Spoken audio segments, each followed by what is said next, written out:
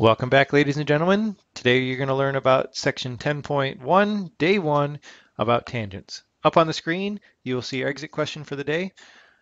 There's a lot of vocab today. It should be a short lesson, but there's a lot of vocab, so make sure that your chapter 10 note guide is handy. Let's start off with a very important definition.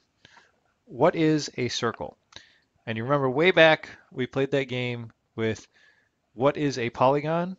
And you guys gave me a whole bunch of what you thought were definitions for a polygon that were sufficient, and I proved you wrong with counterexamples. I want you to give me the same level of definition for a circle that will be a circle no matter what, even if you think very abstractly. I believe this definition will do the trick, and I think it will hold all the way through college until you start talking about non-Euclidean geometry. A circle is the set of all coplanar points that are equidistant from a central point. So imagine if you collect an infinite number of points that are all equal and distant from a central point. If you strung all those little points together, the entire set would make a circle around a center. And that's exactly how you draw a circle when you use a compass. You set the needle down and you drag the pencil along all the points that are exactly the same distance from where the needle is. That's how we make a perfect circle, and that's why a compass works. Okay, for your vocab today, I'm not sure that I would write down any words. You may, but I would probably write down, for sure the picture is the most important part. If you catch any words in here that strike you as being different than what you've learned before, I might copy those down. Well, let's get started. The circle itself is the outer green line on this drawing.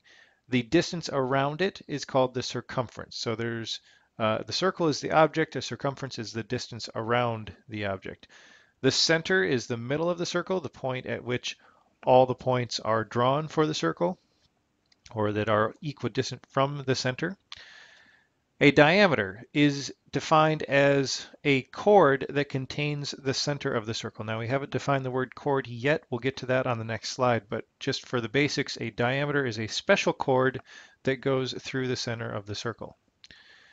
A radius is a segment drawn from the center to the circle. So taking it and drawing a segment from the center of the circle to the circle itself at any point along that circle will give you a radius. I hope I don't need to state the obvious, but the diameter is twice as long as the radius. Good to know while you're in geometry.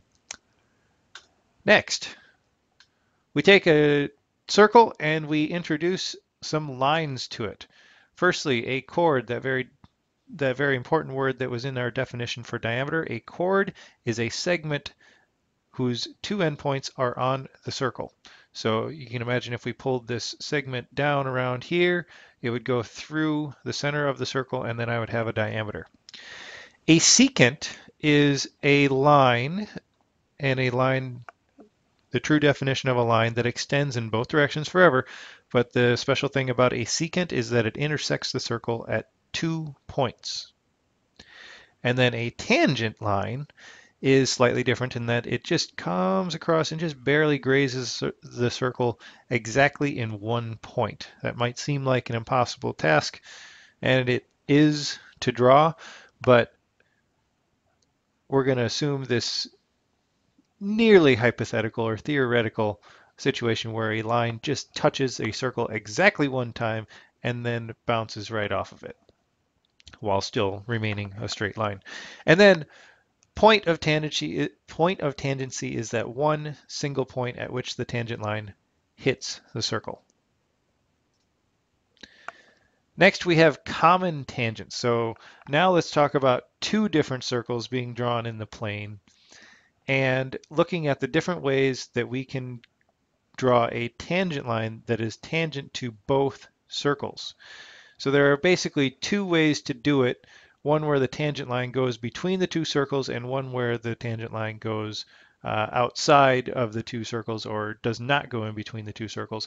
And a common tangent line, there are 2 different types, one for each situation. There is an internal tangent line and there is an external tangent line, where the internal one, the tangent line goes between the 2 circles. Both of these lines are still tangent. They touch each circle at exactly 1 point. Next set of vocab. Slightly, not so much vocab, but definitely things to be aware of. Take two circles, move them about. How many times can they intersect? In how many different ways can they intersect? So what is the connectivity of any two circles that you can draw in the plane? Well, you can have two intersections. It doesn't matter how big either circle is, but you can have a situation where they're overlapping each other in 2 points.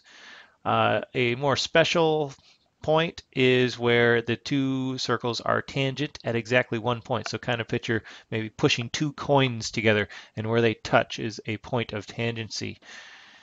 You can also have this where they're not concentric, but I don't know what you would call that. I'm sure there's a special name for it, but you've got one circle inside the other, yet they are touching at exactly 1 point.